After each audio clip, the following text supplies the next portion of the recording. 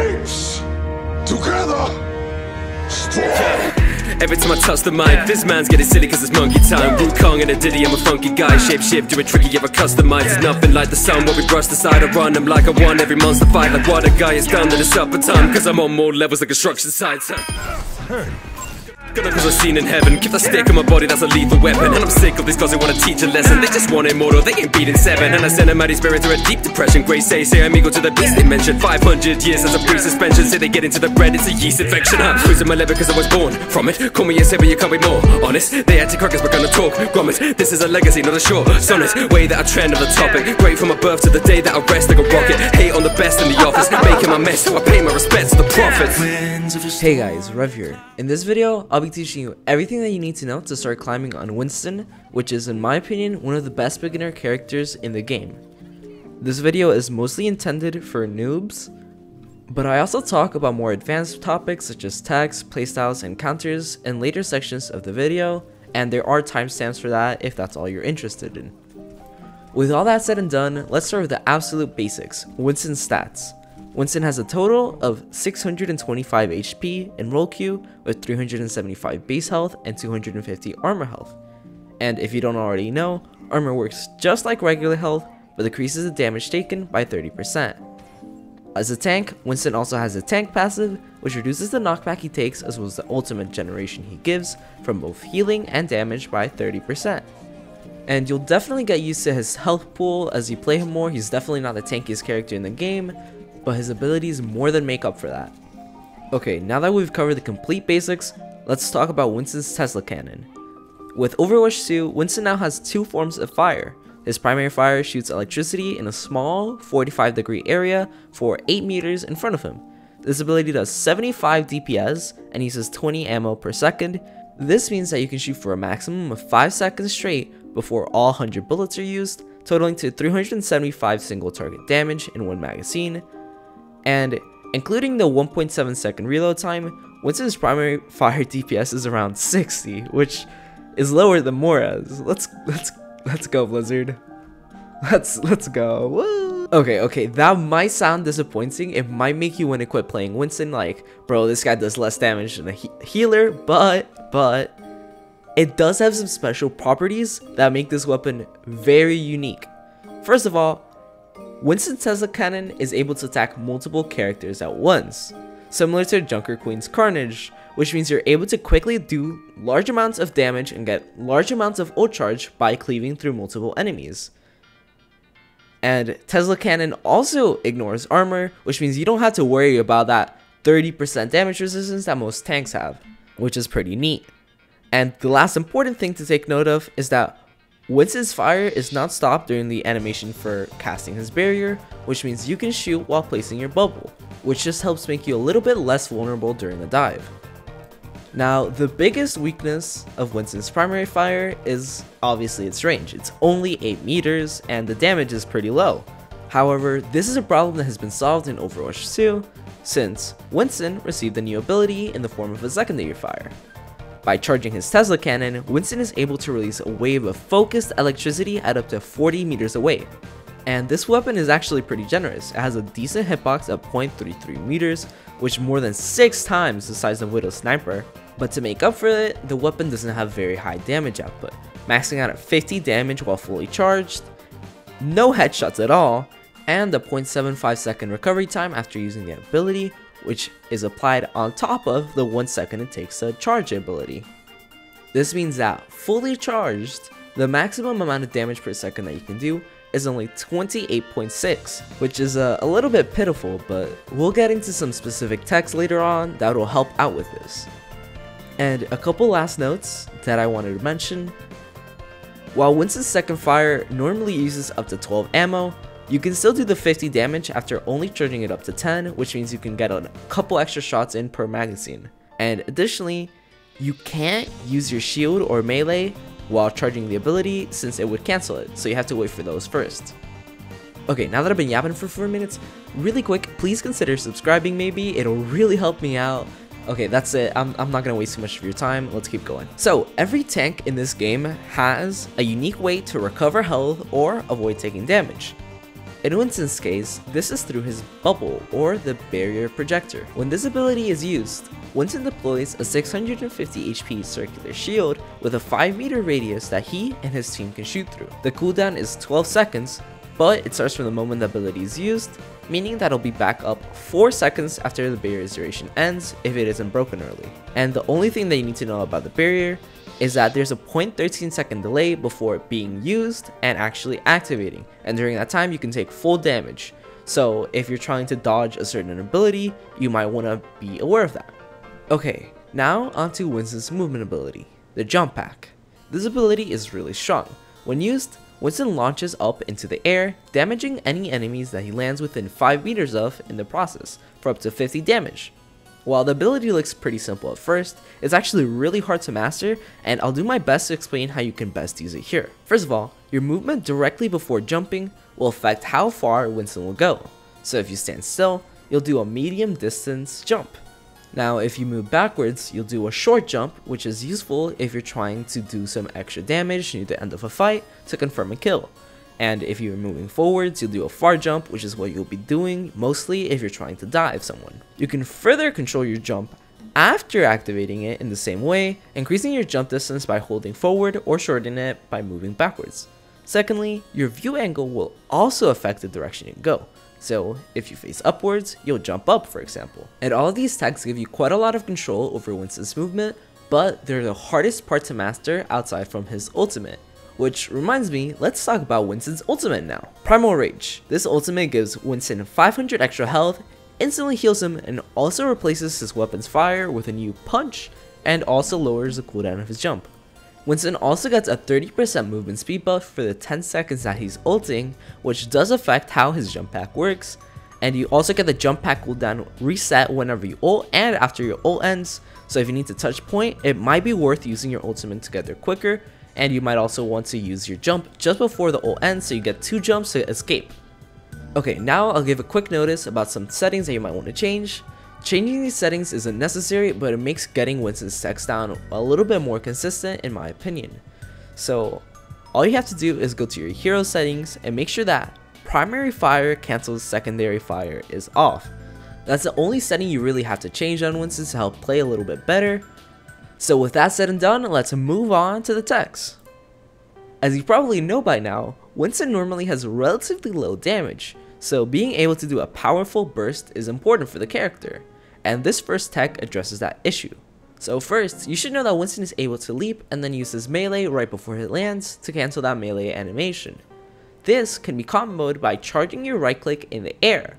When you use all 3 abilities and land right in front of your enemy, it combos to up to 130 damage at once. So if you were poking an enemy and they're around half health, you're able to instantly finish them off without having to use your bubble to do a full dive. I personally recommend that you practice this tech pretty often so you get the timing right, and after that it'll eventually become common nature for you. Now onto Winston's second tech, bubble dancing. I talked about this a bit before, but I want to show you how to properly do it. When fighting an opponent, you can go in and out of your bubble in order to avoid taking damage. When your enemy is in the bubble, you want to walk out of it, and when they're out of the bubble, you want to walk back in. Using this tech, you're even able to 1v1 an enemy Reaper in certain conditions, since he won't be able to do any damage to you, meaning that his passive won't kick in. The biggest thing to know when you start bubble dancing is that normally, your bubble is placed right under you after you use the ability, so you have to walk to the border to start bubble dancing.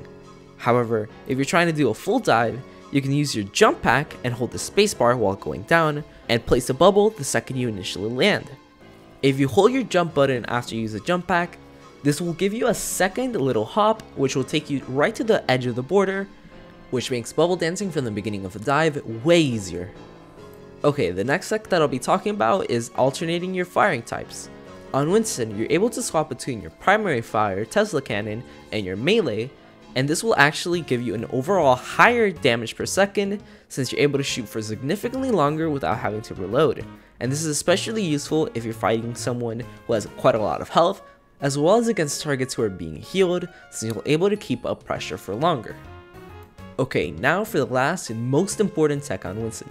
This tech is what separates good Winston players from great ones. Juggling. Now, while Zenyatta is famous for saying, I will not juggle. juggling is an integral part of Winston's kit. This ability takes hundreds if not thousands of hours to fully master, but the complete basics aren't really that difficult. So that's all that I'll be explaining in this section of the video. First, I'll give a quick demonstration of juggling, and then I'll show you what I do step by step.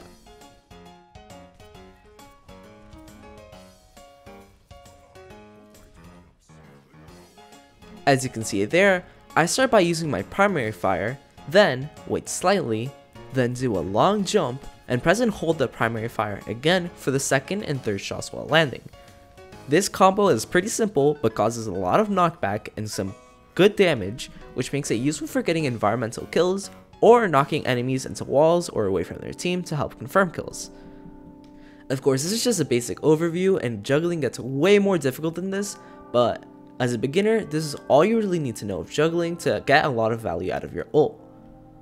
But for now, let's just move on to talking about Winston's playstyle. Winston, like other dive tanks, has a pretty unique playstyle from the typical tank role in video games. Winston has two main phases, the poke phase and the dive phase. Poking is pretty self-explanatory. Winston uses his secondary fire ability to do some spam damage, and in the process, you'll also look for low health or out of position targets that you're able to dive, especially characters that are considered key targets.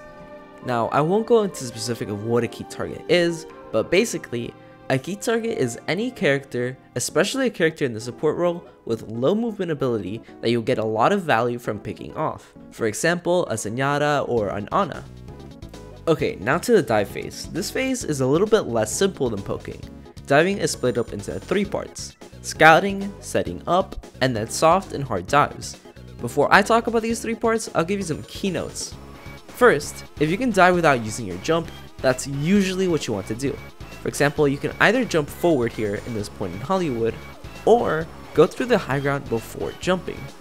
This leaves you with access to your jump cooldown, which makes getting out way easier. That's not all you should worry about when diving though. You also want to make sure that your supports have line of sight of you.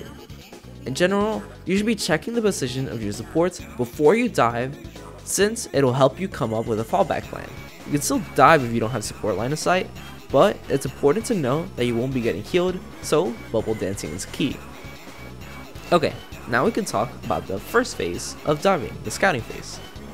As I mentioned earlier, scouting is pretty simple and it's part of what you do during the poke phase. You just look around, try to find any low health or out of position targets that you can dive, and then try to coordinate with your team if possible to help confirm that kill. And these actions are split between the setup and the dive phase. Okay, I'll briefly cover setting up now. When setting up, you want to coordinate with your team if possible to make a decent dive. For example, you want to keep line of sight of your healers, and also want to make sure that your DPS, if possible, can dive with you. So if you have a Genji, let him know in comms you're going to dive, and say something like 3, 2, 1 ahead of time so he knows when you're going in. You also want to make sure that you have an idea of how you're going to get out, as well as how you're going to get in. Remember that you don't always have to use your jump to dive. You can just walk sometimes, honestly. Okay, with all that briefly covered, I'll talk a little bit more in depth about the dive phase now. Diving is split up into two forms, soft and hard dives. Soft dives are when you dive to take up some space and do a little bit of damage, but usually without using any long cooldowns such as your bubble, since you're not intending to push with it. You're not going to be pushing up too much, and you'll usually still be within line of sight of the rest of your team. For example, this jump on Numbani would be a soft dive since your healers still have a line of sight of you, and you can get out easily. On the other hand, this dive to the back building on Hollywood is a hard dive. Your team can't see you, and you won't be getting healed. And you also need to use your jump ability again to get out, unlike here in this other jump when you can just walk down. Okay, now that I've briefly talked about Winston's playstyle, I'll talk a little bit now about his counters on every single role. First, on tank. In my experience, Winston struggles when playing against D.Va, Manga, and Hog, and he can also have some trouble against a good Jungler Queen. D.Va is a really solid counter to Winston just because she can consistently and constantly pressure him and disrupt his dives. Although she can't block the damage of his Tesla cannon, her damage output is really solid and she can constantly stay on him. Since the cooldown on her flight is pretty short, you can either counter dive him or you can fly back to your team to help peel for them. Next up is Maga. Maga is another really solid counter for Winston since you can provide solid pressure to him at any range. Unlike D.Va, his movement isn't enough to chase after a Winston, but his damage from the miniguns is enough to basically instantly break the bubbles, and headshot damage from making you on fire makes dying basically guaranteed if you make any mistakes during a dive. And the third obvious counter for Winston on tank is Roadhog. Hog is another high damage character, and he also has some really decent CC in the form of his hook, which means that if he hooks you while you're in the air trying to get in or out of a dive, you are pretty much dead every time. And the final counter on the tank role is Queen. I consider her to be a potential Winston counter since the damage output she has at close range is really scary, and she also has the potential of stopping Winston from diving by throwing her jagged blade, similar to Roadhog with his hook. Okay, now moving on to the DPS role. I'll only cover the top 3 in my opinion, which are Bastion, Echo, and Reaper. This video is dragging on quite a lot. I already have 15 minutes of audio footage to cut through, so I hope you guys can understand. First, Bastion. While Bastion can be really destructive against Winston when his turret form is up due to the insane DPS numbers, he's not too hard of a counter to play around since you can just avoid this by playing around his cooldowns. Echo is a bit more troublesome in my experience since she has a high damage output and her beam can break both you and your barrier really quickly when you're under half health, which means she can kill you quite easily while you can't really dive her since she flies. You can definitely play around Echo, which is really annoying, especially if the Echo player is good. Finally, for the DPS role is Reaper. He has 2 shotguns that do a lot of damage and you can't kill him because of his shift wraith form, so if he decides to peel for his team, he'll die whenever you dive unless you're really good at bubble dancing. Now finally, for the support role, I'll only be mentioning Brig. Other characters like Illari and Lifeweaver can be pretty annoying to play against at times, but the only character that I find that Winston really does struggle against consistently is Brig. The cooldown on her whip shot is lower than the cooldown on your movement ability, so she can interrupt your dives really consistently. You can still play around her by using your bubble, but playing against a good Brig is a struggle regardless. Alright, that's it for this video guys. Sorry that it's taken me so long to upload. I've been a bit busy with school since testing starts soon, and honestly I was also procrastinating a lot.